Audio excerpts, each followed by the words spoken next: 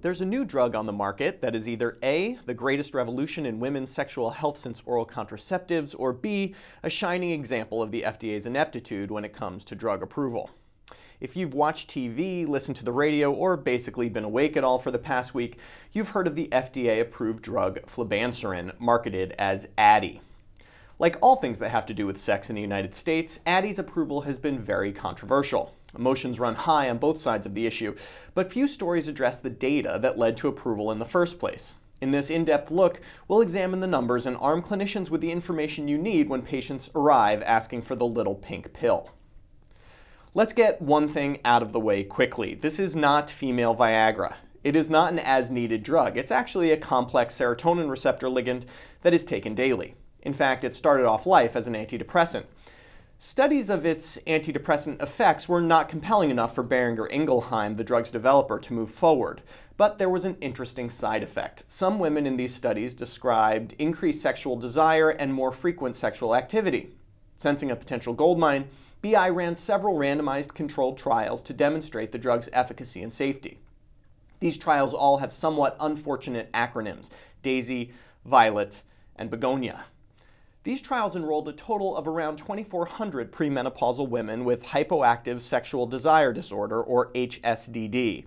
They all had to be in monogamous and, for some reason, heterosexual relationships. HSDD is characterized by low sexual desire that is disturbing to the woman and that cannot be explained by factors like medication, psychiatric illness, problems in the relationship, lack of sleep, etc. The HSDD also had to be acquired. There must have been a prior period of normal sexual functioning. BI needed to show the FDA two things to prove the drug works. One, that the drug increased desire, and two, that the drug actually increased sexual activity.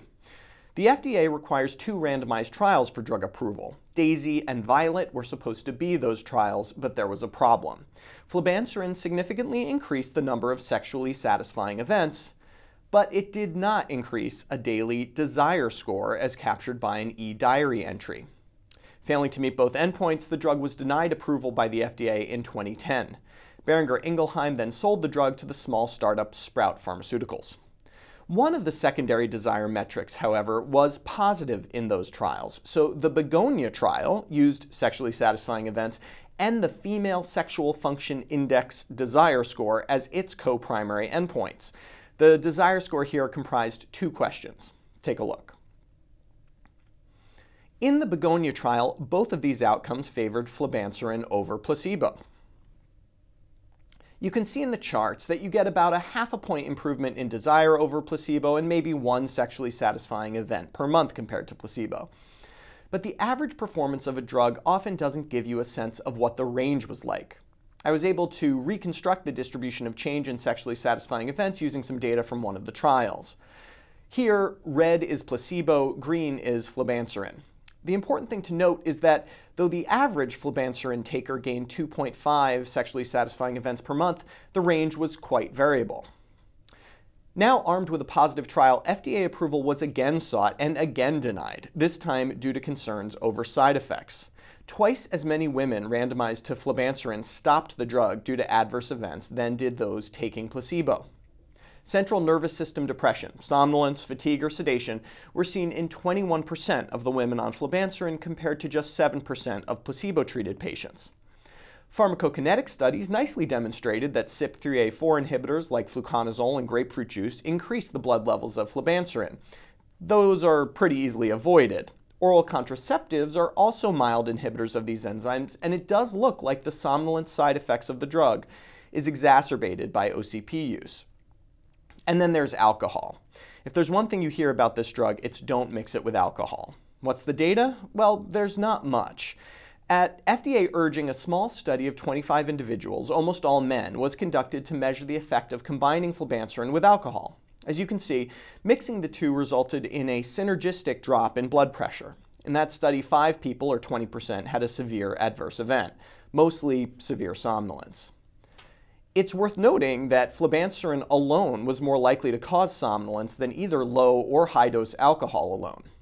Now, you hear a lot about fainting in the news coverage of Flibanserin. How many women passed out in the phase 3 trials? 14. out of 2,400. 10 were taking the drug and 4 were taking placebo. Now, not to be denied, Sprout Pharmaceuticals did two things. First, they did more studies to characterize the drug safety profile. For example, the FDA commissioned a driving study to be sure that women who take this drug at night are safe to drive the next day. Flibanserin is green here, and what you see is basically that the drug has no effect on cognition or reaction time. Sleepy? Yes. Dangerous? Probably not. The second thing Sprout did is to start the Even the Score campaign. Funded by Sprout Pharmaceuticals, this was a marketing campaign directed squarely at the FDA in order to pressure drug approval. The idea here was that there were all these drugs for male sexual dysfunction and none for female sexual dysfunction, and that somehow reflected bias at the level of the FDA. Female sexuality is something our society does not handle particularly well, so I get the need for movements like this, but the fact that it was funded by the very people likely to benefit financially from it does feel a bit, well, distasteful. But shady marketing practices doesn't mean the drug is bad any more than the presence of real gender bias in society makes the drug good. So is the drug good? That's the billion-dollar question. The practical answer is that it's up to the woman taking it. Is one additional sexually satisfying experience a month worth the side effects, which, contrary to the popular media portrayal, seem to be rather mild? Well, they asked the women in the Begonia study how much their HSDD had improved.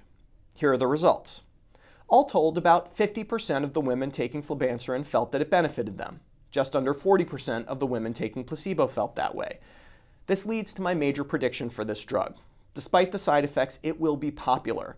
In real life, there are no placebo controls. 50% of women will feel better, and yes, some of that will be due to the placebo effect. The real problem with these studies, though, is not that Flibanserin is a risky drug. The problem is that the control group got placebo. My question isn't whether the drug works better than placebo. My question is whether it works better than sex therapy and/or couples therapy. If that study ever gets done, well, it probably won't be run by Sprout Pharmaceuticals. For MedPage Today, I'm Perry Wilson.